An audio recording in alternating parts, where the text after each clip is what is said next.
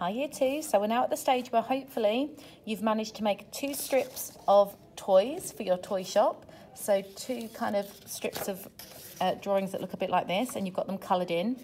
The next part is to cut them out, which is quite tricky because they're kind of small and a little bit fiddly.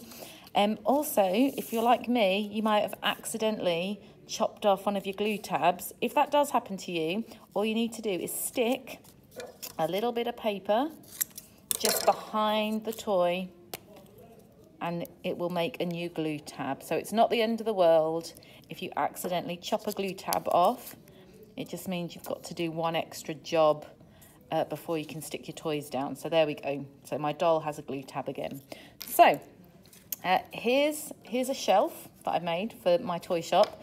And now I'm going to glue my toys in. Now, this is my tip for gluing things in so it looks really good. First of all, try not to have all your toys in a perfect row.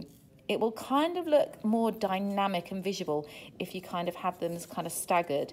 I also wouldn't put them right at the back of the shelf because they'll kind of disappear into the background. So look at the first kind of third of your shelf as the area you want to be gluing down your toys.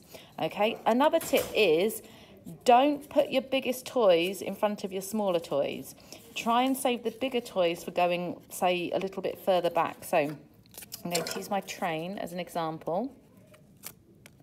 Okay, so there's my train, and I'm going to stick that a little bit further back from my teddy. Okay, so there's my first 2 toys on the shelf. Now let's see, maybe I'll do a toy soldier. So every time you're ready to glue, you just fold the little tab that you left underneath your toy, rub some glue on there, and then let's see, I might put him further forward. So you can kind of squish it down and then it will pop back up again when it's ready. So you carry on like that, and you're going to aim to fill up 2 shelves. Okay, you can do more than 2 if you want, but aim to do about 2 shelves, and when they're full, you can put them inside your toy shop.